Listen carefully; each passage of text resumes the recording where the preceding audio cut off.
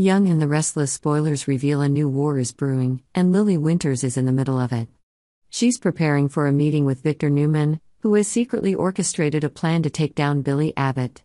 Lily knows that Billy, who has been both an ally and an enemy, needs to be removed from her path if she's to have any chance of moving up the ladder. But what she doesn't know is that she's also caught up in a much larger web of intrigue. Victor, with his expertise and manipulative skills, has convinced Lily that they're working together, that she can take control of Chancellor once the plan is complete. However, Victor has never been one to trust easily. While he promises Lily the top job at the company, the truth is that he's preparing to hand control to Nikki Newman, who hasn't been in the spotlight for a long time but has always been one of the most important cards in Victor's arsenal. Lily, with her determination and self-belief, doesn't realize that she's just a pawn in Victor's game. She thinks she can control every situation, that she's smart enough not to fall into his trap. But in Victor Newman's world, no one can truly stand up to him without paying a price. Their meeting is just the surface of a deeper conspiracy, where Lily's every move is calculated. When Lily enters Victor's office, she can't believe that his sweet words are just a mask for a terrible betrayal. Their conversation revolves around the next step in the plan to take down Billy. Victor, with a cold and cunning gaze, gives Lily a series of instructions, making her believe that she is truly in control. However, Victor's every word carries another meaning, a manipulation that Lily cannot see right away. While Lily is caught up in the power struggle, Daniel is faced with an unspeakable personal tragedy. Heather, the woman he once loved, has died, and it is Daniel who has to identify her body at the morgue. The sight not only leaves him stunned but changes his entire world. Daniel has been through many hardships in life, but nothing can compare to the sense of loss he is feeling. He tries to push his emotions away, wanting to face this shock alone. But the truth is that the pain is too great, and sooner or later, Daniel will have to share this with his loved ones, especially Phyllis, his mother, who has always been there for him in his darkest moments.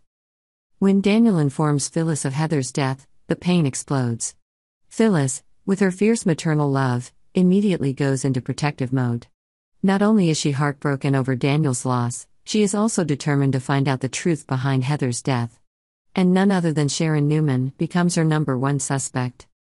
Phyllis cannot contain her emotions when she runs into Sharon at the GCAC club. The relationship between the two has long been filled with tension and hatred. And now, with Heather's death, Phyllis finds a reason to confront Sharon again. She accuses Sharon of causing Heather's death, blaming her for putting Heather in a situation she cannot escape from. Sharon, with her wisdom and sophistication, immediately realizes that she is facing a dangerous situation. She pretends to be shocked by Phyllis' accusations, even showing sympathy for Phyllis' family's pain. But deep down, Sharon knows that this is a game that she needs to play carefully. She can't let Phyllis get the better of her, and this is just the beginning of a long battle between the two. As the confrontation between Phyllis and Sharon becomes increasingly tense, Nick Newman steps in. He knows full well that both women have their reasons for hating each other, but he also understands that things are getting out of hand. Nick pulls Phyllis away from Sharon, trying to calm her down and calm the situation. However, Phyllis is too distraught to listen, and she can't stop thinking about Heather's death and Sharon's involvement. Phyllis leans on Nick for comfort, but Sharon, from afar, is secretly plotting a counterattack.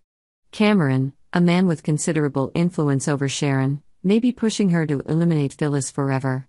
In Sharon's mind, if Phyllis is gone, Nick will have no one else to turn to but her. And so, their lives will return to the old days, when Nick and Sharon were the perfect couple. While Lily continues to work for Victor, unaware that he is using her, Phyllis and Sharon are locked in a never-ending war. The dark plot is getting more and more complicated, and no one knows who will win in the end. Subscribe to Yonder for the latest news.